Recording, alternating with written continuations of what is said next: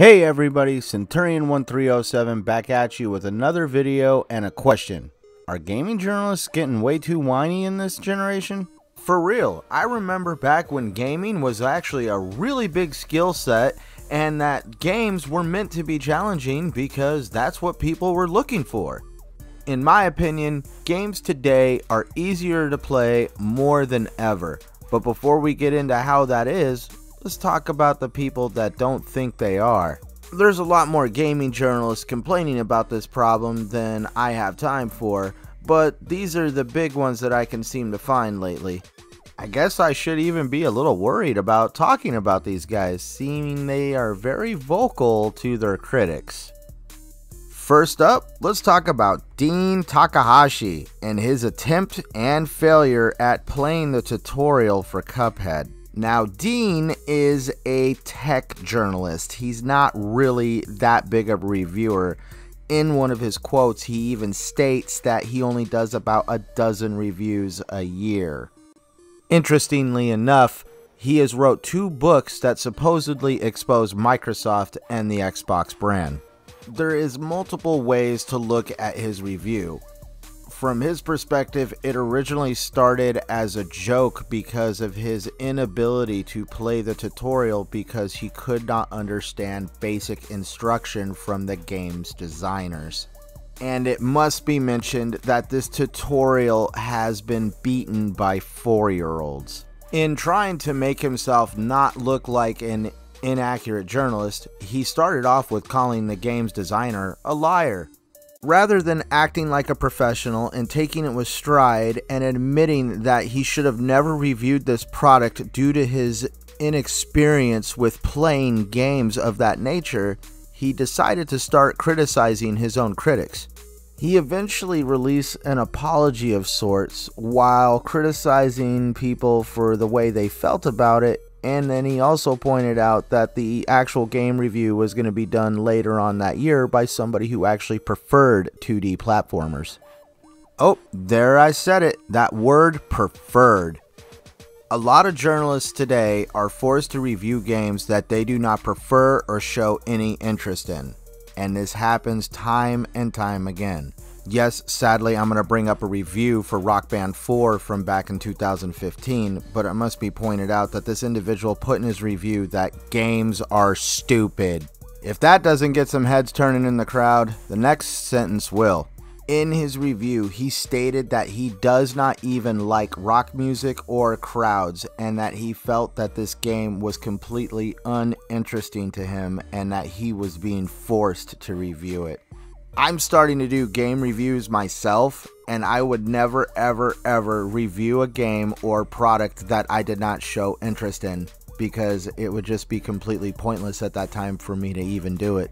Another push for personal preference comes from Beta News, where the reviewer starts attacking the design of the new Xbox One X Shazam edition that's going to be raffled off for charity. In his title alone, you can see the negativity leaking out of his article by calling it ugly. In the first few sentences of the article, he wants to emphasize the fact that he does not like superhero movies, and the thought of fighting crime with magical superpowers is silly. Just another example of, if you don't like superhero movies, why are you talking about a superhero-based console? Here's the article that's got the whole world in an uproar. Forbes.com decided to release an article demanding that From Software learn to put easy modes in their product. Hey, gaming journalists, it's been no secret for a very long time that From Software makes some of the hardest games this generation. From Bloodborne to Dark Souls to now Sekiro Shadows Die Twice, everybody is complaining about the fact of a game that makes you deliberately lose progression when you die. To save us from these evil game developers that make hard games, they use the handicap community to their advantage, saying that making games too hard only hinders players' ability to play them. They even try to go as far as saying that, hey, we're just trying to help you make more money. If the games were easier, more people would want to play them. Hardware developers are starting to recognize the needs of the disabled community and wanting to play these games. By developing products like the adaptive controller, they're trying to introduce the ease of use of playing harder to play games. This brings us into my opinion that games today are easier to play more than ever, and let me list off a few reasons why. Let's start off with an obvious one. Does anybody remember these two famous words? Game over. Games back in the day that were considered hard were made that way deliberately because the original Super Mario's game only took 2 hours to beat if you knew what you were doing. By increasing the difficulty level, you would have to play longer. Along with this difficulty rating, they would also only allow you a set number of lives, and once you ran out, you got a game over and pretty much had to start over. And to make keeping those lives even harder, some games like Mario and Sonic introduced clocks that made it to where you had to beat a level in a set amount of time or you would die. Another example of how games are easier to play is the open world feature. In games like Mario and Sonic, the minute you moved the frame right, you could no longer go left. This was known as ratchet scrolling. So if you missed that mushroom or coin, and you had to backtrack, you could not. By moving from a point A to point B completion system to more of a collectathon completion system has given rise to the achievement systems that we see in game consoles today that help us gauge how we're doing in a game. Games today also have a much more sophisticated control system along with more sophisticated weapons at your disposal. It's just not A and B. Imagine playing a first-person shooter with one weapon and only 2 buttons. The biggest advancement in making games easier today is one word: autosave. Games today implement autosave almost every couple of seconds or every loading screen you go through. I remember in the day when you actually had to go buy a memory card just to get your game to save anything at all. Companies like Rare, when they went in and redid all their games for Rare Replay, had to build in autosave systems into some of these games that never had them when they were originally put out.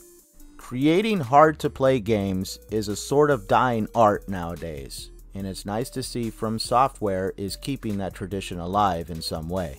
I'm not saying that game journalists have to be esports champions to play these games, but they should have a basic knowledge of how the controllers work and have a basic skill set to actually manipulate the game. A prime example of reporters learning a skill set for their journalism job is a program called RISC. RISC stands for Reporters Instructed in Saving Colleagues, which is a program for combat journalists to learn basic combat skills that protect them and the others around them. Media companies need to make sure that their game reviewers have the proper skill set along with the proper state of mind, aka they want to review these games because they prefer and enjoy them. They should never force somebody to review a product that has no business doing the review. Again, I could go on all day, but neither one of us has time for that. So please leave a comment down below on what you think. Are games getting harder or are games getting easier? I just feel software developers should never ever be forced by the media to basically put things into their games that they had no desire to in the first place. They should want to cater to their fans, not the media. So please, if you enjoyed this video and you like this content, show me some love, like and subscribe down below to receive more content just like this, and thanks for watching. This is Centurion 1307, and I'm out of here.